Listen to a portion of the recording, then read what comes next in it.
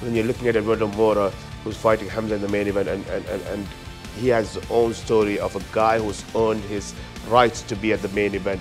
This is a kid that has to go through, had to really snatch whatever he wanted, you know. When you've been fighting for something for so long, to get something for, you know, all his life, and then you get it, but it happens to be at the bigger stage in your home country, your family and friends and everybody else watching, and they're like, you better do it, you know. So that's a pressure in itself. I mean, and he came in and he showed that, you know what, I deserve to be here, you know, I deserve to be here and I deserve this opportunity.